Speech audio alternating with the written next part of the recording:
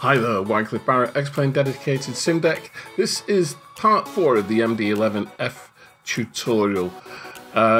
We are going to be doing the descent configuration and landing into Athens. So I've done 4 parts to the tutorial. I hope you found them useful. I've enjoyed recording them. We've done fuel configuration, power on and FMC configuration, engine startup, taxi and departure, and now we're on the final one, which is descent configuration and landing. So here you see me over Corfu. We're descending towards Athens, and I've set the altitude for 3,200 feet. Which is what the capture is into Athens. So, and also I need to click on profile to make sure that that's checked. So you checked profile, so it will continue its descent down. Originally I think I was at flight level 340. So at my top of descent I put in 3,200 feet, and the aircraft has followed the descent profile all the way down, stopping at constraints when required, and we're descending down to 3,200 feet now for our final approach into Athens. So you need to check that your dialer flap is set to 20, check the FMC for the correct ILS frequency and course, and it's a case of gear down and lights for landing, obviously. So I think we're going to have 3 green lights.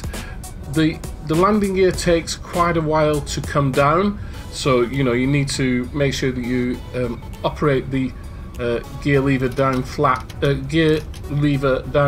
lever quite quickly. Then you get 3 green lights for gear down. As you can see, flaps are extended. I think we're at almost full flap. Big old aircraft, and those flaps are like barn doors in actual fact. So we're just going to check that we've got Athens. Yep, there's Athens Airport, there's the runway. It looks as though we're descending nicely. At some point or another you're going to need to decide whether you're going to do an auto land or a full manual landing. Generally it's around about now that you've been making those decisions. Also making sure that your lights are set, landing lights are set, and your brakes are set as well. So we're coming up to 1,000 feet. It's time to decide, is this going to be a full auto land or will you land it manually? Generally I tend to land it manually, but until we get to 1,000 feet, then it's still full auto flight. Okay, so all the time you need to be checking your cockpit, checking the overhead, making sure that everything's set. I'm looking for the VASI lights there. I can't see them, but hopefully there'll be 2 red and 2 white because I am descending down the glide slope in a short while, so I need to check. Also check your QNH, make sure that that is correct for your landing airport. We're obviously going through a little bit of moist air, as you can see. So flaps full for landing, ground spoilers are armed. Final cockpit scan. I've also set brakes. I think I set brakes medium or 2. It's a nice long runway at Athens. So it's now my aircraft, I think. And at this point, the aircraft should just descend. Whatever you do, try to resist the temptation to have a look around, sightseeing and what have you, because this is the point where you could lose control of the aircraft when you're having a look in your external views, unless of course you're really happy and you know what you're doing. Autopilot's disengaged. My aircraft.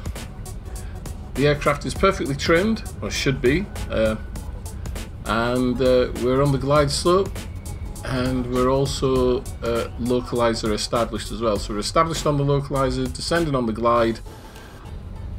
Just having a quick look around outside, making sure all my gear was down as we come down to the runway here at Athens. Nice long flight. Well, I say long, an averagely long flight from the UK, from Cardiff to Athens. Approximately 3 hours if I recall off the top of my head. Something I'd have to check. Nice scenery as we're coming in. Really nice. Aircraft is very stable. Feet on the rudder pedals, just in preparation in case there's wind shear, which I hope there won't be. Here we go, we're coming down to the runway. And touchdown at Athens Airport.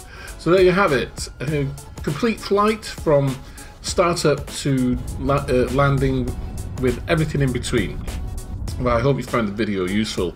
I've thoroughly enjoyed making this video for you. There is a lot more to this aircraft than what I've shown in these tutorials, and what I'm going to do is I'm going to link you to a fantastic video that's on YouTube.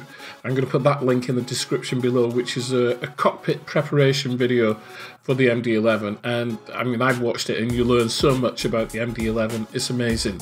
Hope you've enjoyed it, found it useful. Please give me a thumbs up, click on like, share and subscribe, because the YouTube algorithm loves all that stuff, and I'd be really grateful and it would help me also. We'll see you soon. Cheerio.